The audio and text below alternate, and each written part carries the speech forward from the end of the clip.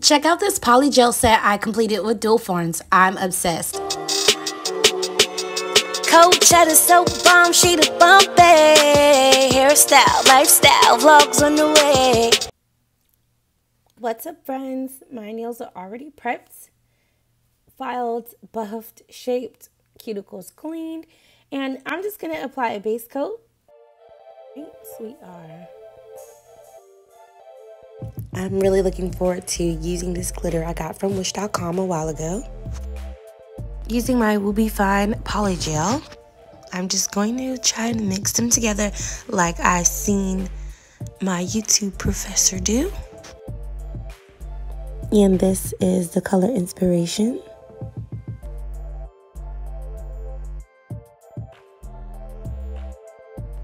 And Inspiration for the Jewels from the same creator. Mixing this polygel was so satisfying. It actually reminded me of when I used to paint with acrylic paints. I think I might get back to that. But anyway, just pushing this polygel around, tap, tap, and slide. It's so easy. I'm trying to leave a 2-line space at the top of each nail so they are uniformed.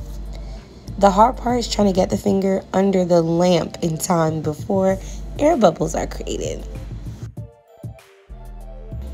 The Duel forms actually take a little bit of work to get off. This clip is in real time, but with a little patience, it pops right off. On to the next one, on to the next one.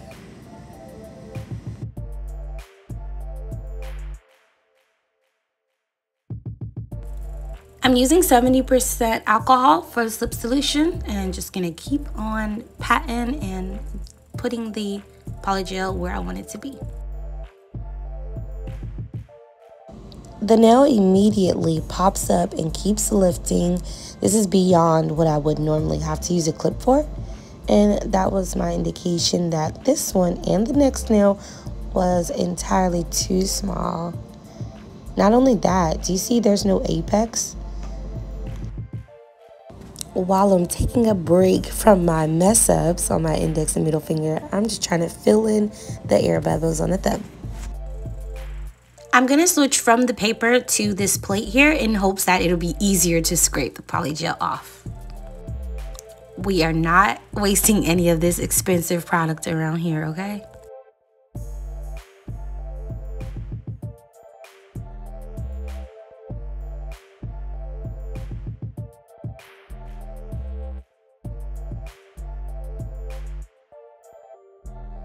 A great tip I learned is to dip the spatula in alcohol or whatever slip solution you're using. Less likely it will stick to your tool the way it's happening with me. This one didn't pop up, so it is the right size, but gotta have those tools handy, man. Had I had a clip closer, I wouldn't be going through these issues. But also, is it just me or do these clips not want to work sometimes? Back to just holding the nail under the lamp. I often forget, but it's always a good habit to smooth out the bottom of the nail. If you like taking this journey together, learning how to do our nails, or if you just like watching me fumble, go ahead and subscribe to the channel. It's free and it helps me a lot. I left 2 lines open and this one only has 1 open, so got a little bit extra here. Try to take off.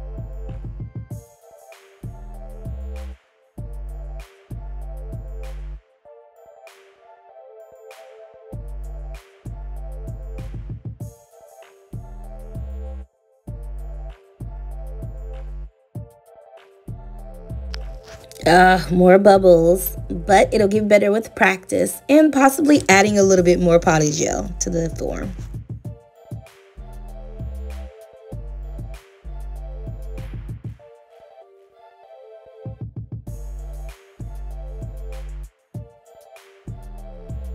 Another thing I have to work on is building the apex on the polygels. It's just not thick enough, and that is what caused these nails to break within a week. The middle finger actually broke the same day. I'm just pointing out the imperfections that I want to fix and add more polygel to these areas and hope for the best. But I know already it didn't last. So I'm just going to, let you know what happened. Although the nails don't last long, it really helped me with my practice, because little by little we get better. And if we don't start, how can we get to the ending of that professional looking nail that we want? How do we get there if we don't have a starting place? Come on, start with me. I'm trying to file all of the extra polygel that seeped over. That is why it's good to clean it up as you go. You never want to cure with polygel on your skin, because you'll have situations like this. A little over fouling, and I have a straight top when it should be curved, but that's all right. I have filed and shaped. Now we're gonna buff, and this is where the e-file would come in to clean up the cuticles, but I do not have one at the moment. I lost the charger. Polygel so soft that it's easy to file, thank God. The pandemic is the reason why I started to learn how to do my own nails, because once I got out and saw those price increases, never. Anyway, wiping off all the dust with some alcohol before applying the top coat, and ooh, look at that shine. Comment below any new hobbies you picked up during the pandemic. It's so fun learning what new things people were able to accomplish once they put their mind and time to it.